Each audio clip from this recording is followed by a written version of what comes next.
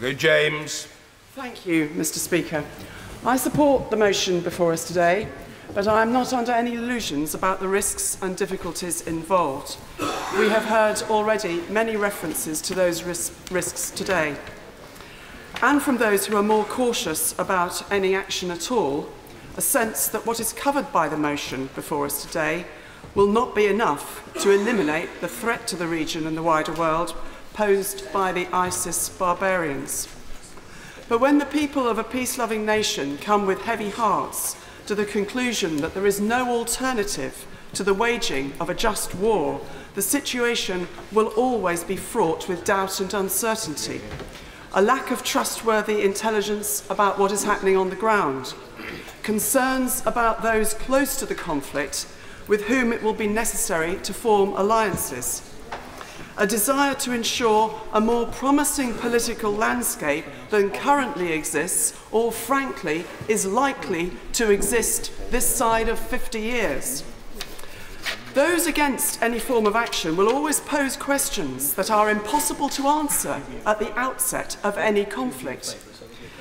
They will draw on historical examples of when things go wrong, of which there are several in recent years. But they will ignore the examples of more successful interventions, such as in Bosnia and in Sierra Leone. The fact that the answers to those questions are imperfect does not provide sufficient justification for turning our backs on the Iraqi government's plea for help. Yes, we must proceed with caution. There must be an absolute commitment to minimise casualties among innocent people who have suffered so much. I give way to the honourable gentleman. And I thank the honourable lady for giving way, and I was listening very carefully to what she had to say and the rest of the debate, and I will support the motion, but I think she's absolutely right to make the point about minimising casualties. It is one of those arguments that are put against action that we must hear, but it shouldn't prevent us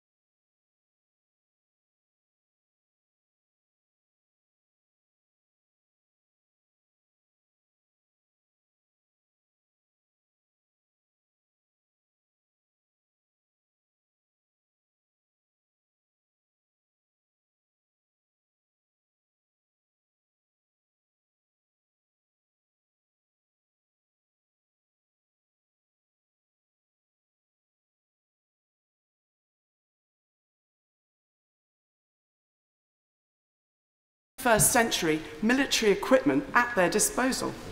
The methods of ISIS are so barbaric, the manpower, military and financial resources they have so substantial that the other regional powers are not a match for them without Western support. Initially, their focus has been on securing territorial gains and then expanding within the Middle East. Unchecked, the history of fundamentalism shows us that there is no doubt whatsoever that ISIS will then turn their sights on Western targets. The Prime Minister is quite right when he says that ISIS are a direct threat to us in the UK.